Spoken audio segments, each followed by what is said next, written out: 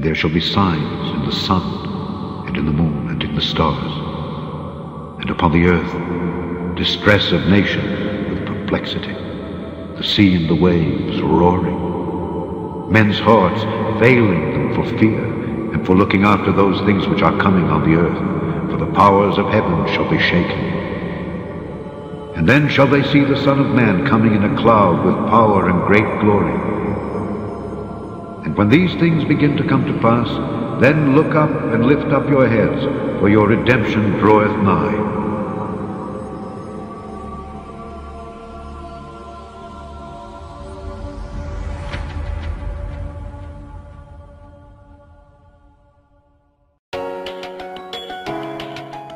The lunar eclipse that is scheduled to happen after midnight on April 15th will reportedly be the first of 4 so-called blood moon eclipses that are expected to occur over the next 2 years.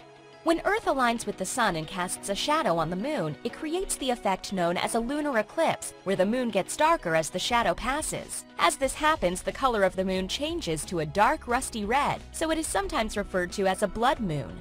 Groups of Christians believe that the series of blood moon eclipses could be a sign of the end times. Experts have marked their calendars for the 3 other eclipses happening on October 8th of this year and then April 8th and September 28th of 2015. A rare show for sky watchers later tonight as the Sun, Mars, and the Earth will be in a nearly straight line. NASA says the red planet will be almost 10 times brighter than anything else you will see in the sky.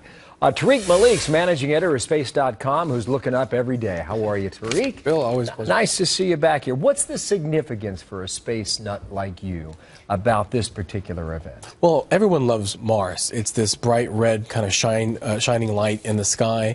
Now at opposition is what scientists call it. Mars is directly lined up with the Earth and the Sun in a straight line. It only happens every 26 months, so it's relatively rare.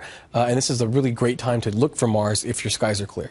If you had a mission to Mars, which we don't at the moment, this is where you time it. Yeah, Why? This alignment, because of the orbits of Earth and Mars, they're in proper positions every 2 years to launch a mission. So back in September, knowing that this was coming up, NASA did launch, actually India launched a spacecraft toward Mars, and then a couple months later NASA did the same. Those are en route now to take advantage of this lineup. They'll both arrive in September because of those orbital mechanics. So Mars has got a longer way to go, and we actually fly out and back to Mars. Yes, you go kind of around. Okay. You fly to where Mars will be, not where they are. So, and you're saying at 8 o'clock in the night, you can look in the eastern sky and see Mars? Now can you do that? Yeah, you can do it now. It'll be relatively low on the horizon at 8 o'clock at night. It's in the constellation Virgo. It's bright reddish orange. It's not pure red. And then it'll rise up higher in the sky as the night wears on. And this is really a preview because a week from tonight, Monday, so on April 14th, Mars will actually be closer than it is tonight, and it'll be even brighter. It's going to get better. Yeah. Do you find the significance in events like these to be exciting? I mean, is this something you look forward to, or is there something else out there that, oh, you know what, this happens every 26 months and it's okay? Well, you know, it only gets better. So a couple of years ago in 2012, we had this happen. It wasn't as nice. Now Mars is even closer than it was 2 years ago, so that's great. In the next 2 years, it's going to keep getting closer and closer, and we're just really excited to get even. Nothing funky's going on, though, right? No, it's just the way the universe works. Cool. Thanks, Tariq Malik from Space.com. Nice to have you back. Always a pleasure. All right, Martha, what's next?